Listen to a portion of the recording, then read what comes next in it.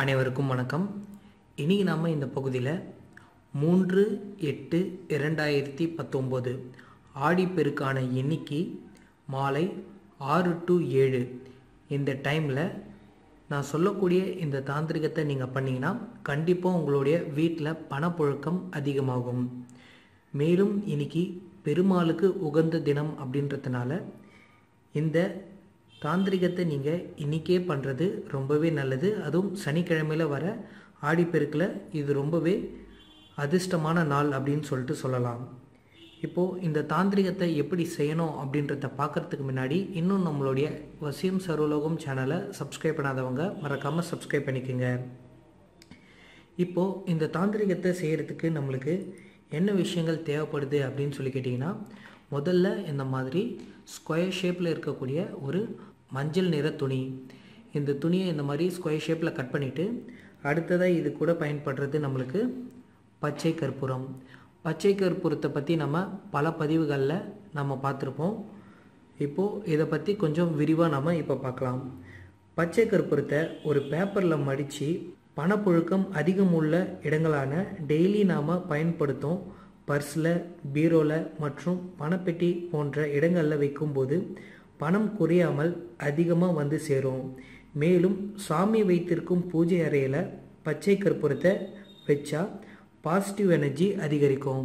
பொதுவாக நிறைய பேர் நிம்மதி எந்த இடத்துல கிடைக்குதோ, எந்த இடத்துக்கு போனால் மன அமைதி கிடைக்குதோ அந்த இடத்திற்கு போகும்போது அதிகமான பணத்தை செலவிடுவாங்க. சப்போஸ் சில பேருக்கு கோயிலுக்கு போனால் சில மன நிம்மதி கிடைக்கும், அந்த இடத்துக்கு போயிட்டு அவங்க காணிக்கையாக கொடுப்பாங்க. சில பேர் யோகா பண்ணுற இடத்துக்கு போனால் மன அமைதி கிடைக்கும், அந்த இடத்துக்கு போகும்போது அதுக்காக செலவிடுவாங்க. எந்த இடத்துல நிம்மதி கிடைக்குதோ அந்த இடத்துக்காக அவங்க செலவிடுவாங்க. நிம்மதி எங்கே கிடைக்கும் அப்படின்னு சொல்லி கேட்டிங்கன்னா, எந்த இடத்துல பாசிட்டிவ் எனர்ஜி இருக்கோ அங்கே தான் கண்டிப்பாக உங்களுக்கு மன நிம்மதி கிடைக்கும்.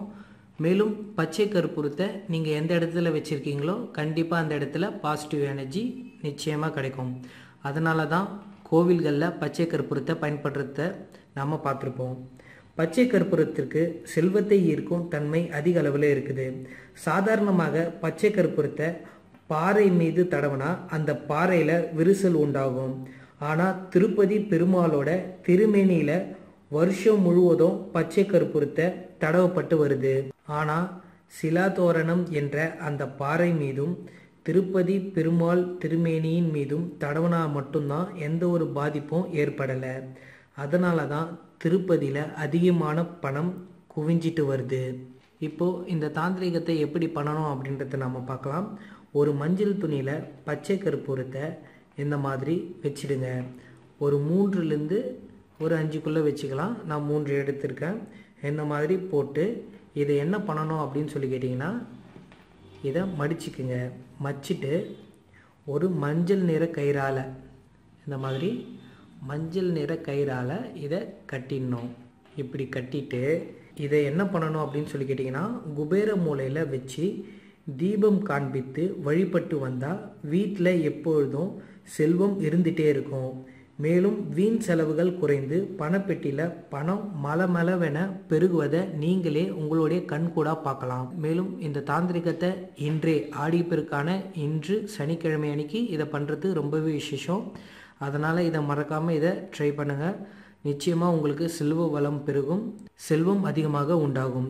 இந்த தாந்திரிகம் பிடிச்சிருந்தா லைக் பண்ணுங்கள், ஷேர் பண்ணுங்கள். மேலும் இந்த தாந்திரிகத்தில் ஏதாவது டவுட் இருந்தால் கீழே இருக்கிற கமெண்ட் செக்ஷனில் கமெண்ட் பண்ணுங்கள். மேலும் இது போன்ற வீடியோக்கள் நம்மளோட சேனல் அதிகமாக இருக்குது. அதனால் இன்னும் நம்மளோட சேனலை சப்ஸ்கிரைப் பண்ணாதவங்க மறக்காமல் சப்ஸ்கிரைப் பண்ணிக்கோங்க. நன்றி, வணக்கம். மாந்திரீகம், தாந்திரிகம், பஞ்சபட்சி சாஸ்திரம், ஆவிகளுடன் பேசும் கலையை 1 மணி நேரத்தில் கற்க www.vasiyam.co.in என்ற இணையதளத்திற்கு சென்று பார்க்கவும். மேலும் எங்களை தொலைபேசி மூலம் தொடர்பு கொள்ள 7299186580 என்ற நம்பருக்கு அழைக்கவும். நன்றி.